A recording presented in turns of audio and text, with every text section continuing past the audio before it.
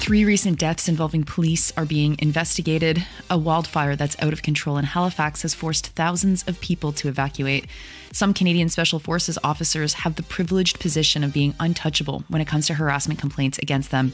And tensions are on the rise in northern Kosovo as 3 ethnic Albanians are elected mayor, where the vast majority of Serbs boycotted the election. Good morning. It's Tuesday, May 30th. I'm Nora, and here are your headlines.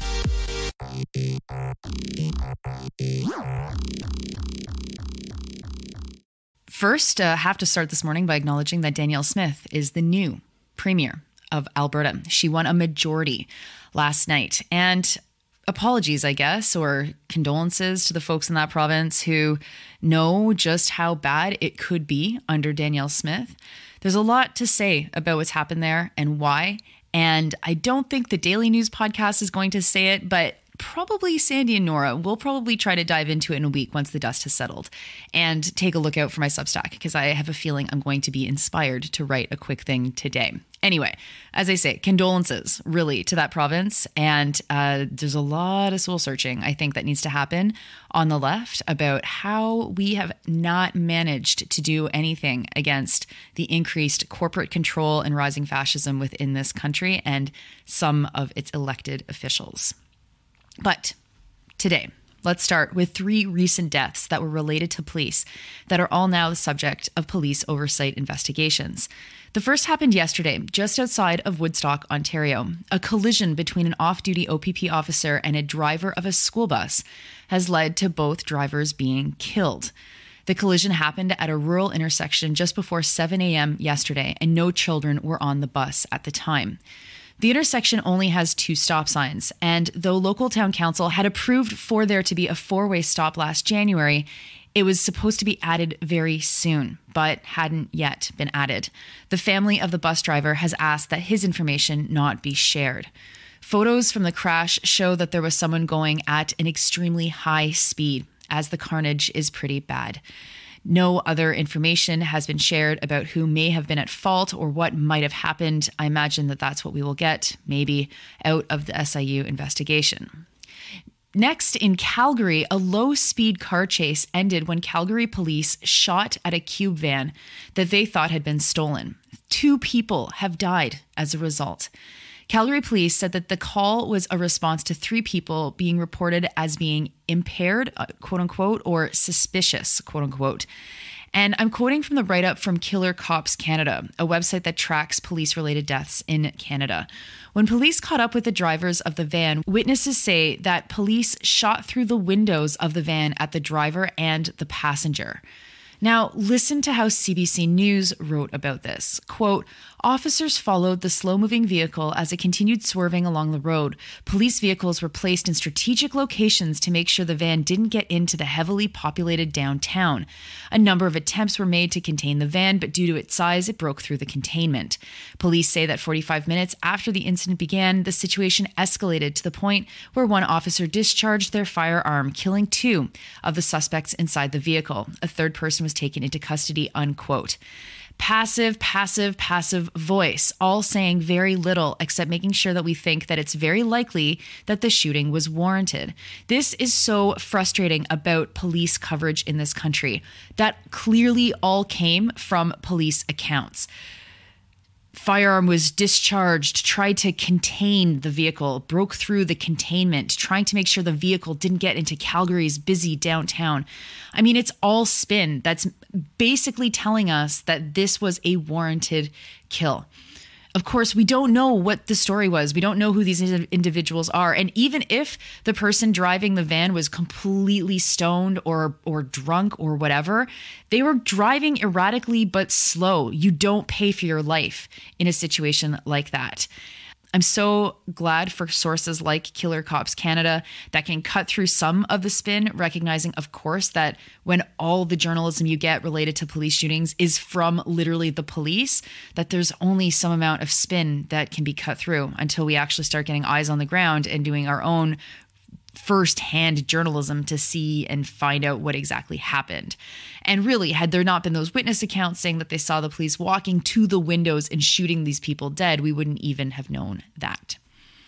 Next to Halifax, where a wildfire is burning out of control and has damaged somewhere close to 200 homes. Thousands of people are under mandatory evacuation orders. The evacuations touch about 16,400 people in Hammonds Plains, Upper Tantalon, and Pockwalk. They're all suburban communities, about 25 kilometers from Halifax. The most probable theory at the moment is that the fires were caused by human activity.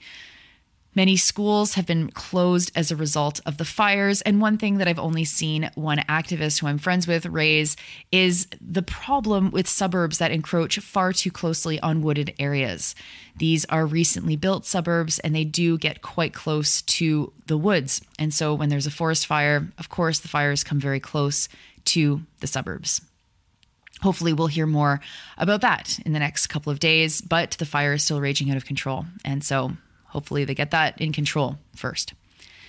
Next to the Canadian Forces, the Ottawa Citizen's David Pugliese is reporting that Canadian Special Operations Forces Command have received reports that warn that some members of the Special Forces have been protected from facing sexual harassment and other forms of misconduct charges. These groups evade accountability, and people who raise the concerns about members of this protected elite, quote unquote, often face reprisals. In particular, there is so much fear about coming forward to report harassment among members of the Special Forces that people are worried that they will become targeted too. Pugliese reports this from a 427 Special Operations Aviation Squadron in Petawawa. Quote, members are experiencing a high level of work-family conflict, job stress, and work overload. As much as members admire the values of CANSOFCOM, quote, we will find a way, and, quote, relentless pursuit of excellence, unquote, are followed at the detriment of their families and their own health, unquote. One of the updates to the Special Forces leadership also mentioned that there are persistent myths that families and women have no place in or near the Special Operations Division. And finally, Reuters is reporting that about 25 NATO soldiers in 3 northern Kosovo towns were injured by Serbian protesters. The soldiers were Italian and Hungarian. The NATO division KFOR said that the attacks were unprovoked. Serbian state television said that 2 Serbs were also injured. Tensions have been rising since elections in northern Kosovo delivered several ethnic Albanian mayors to office. The elections have been boycotted by local Serbs, even though they are the vast majority in these areas. As a result, in one municipality, for example, North Mitrovica, the voter turnout was just 3.5%. Of course, Reuters makes that point, but doesn't then make the link between how do any of these mayors have legitimacy with such a low voter turnout.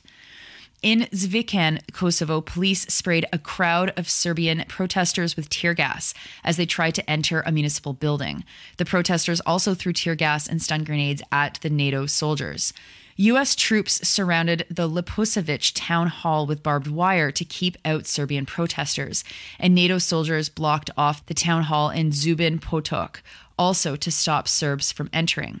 While 90% of Kosovo is made up of ethnic Albanians, the northern populations are majority Serbian. They have never recognized Kosovo's independence from Serbia and have instead called for a 2013 deal to be implemented that would have created autonomous municipalities in northern Kosovo, where Serbians are the majority.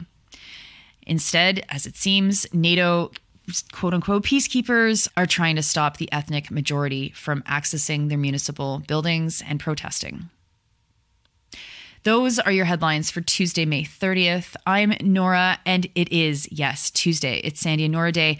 No episode today, but that's the last week you'll have to wait. We will be back next week, and because I'm on the road today and for the rest of this week, I'm not going to drop in anything. So you'll have to deal with the silence of your day, which, I mean, silence is beautiful, so enjoy it. I'll talk to you tomorrow.